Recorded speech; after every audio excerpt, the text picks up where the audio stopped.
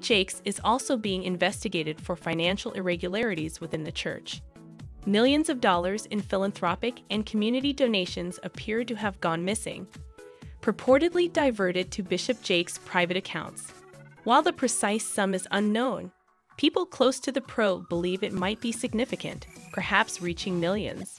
As part of their investigation, authorities collected papers and financial data, as well as questioning current and former church members. In a YouTube church service, he denied the allegations and promised to tackle them later. T.D. Jakes' representative rejected internet reports as false and underlined the necessity of spreading the truth, citing Pastor Charles. Pastor Charles, you can wait a long time if you expect me to address a falsehood. I will not utilize this precious day and platform to address a lie when I have the opportunity to preach the truth. I'll stand upright, head up, back straight, and proclaim God's undiluted, flawless word. So you can quit dragging people, debating with them, and fighting, and simply log off. All you'd have to do is click the button, right there, log out. There's no show here. When the original claims appeared, Jake remained out of the spotlight and responded through a representative, adamantly rejecting the charges. However, his followers believe that other reasons may be at play.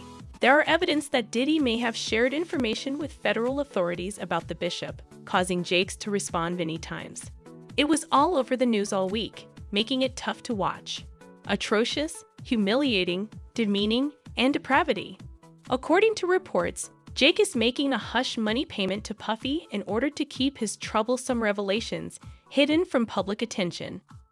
This move is most likely motivated by the prospective consequences and the risk of ruining his name and trustworthiness. As a result, it is suspected that Jakes had millions of dollars stored in clandestine accounts designated for philanthropic, community outreach, and service activities. Anyway, we hope you like seeing this film, and we pray that we will all continue to strive to please God.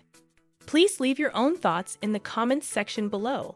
Remember to like, subscribe, and click the notification bell to get alerted when new videos are added. Remember to like, subscribe, and click the notification bell to get alerted when new videos are added. Thank you for watching.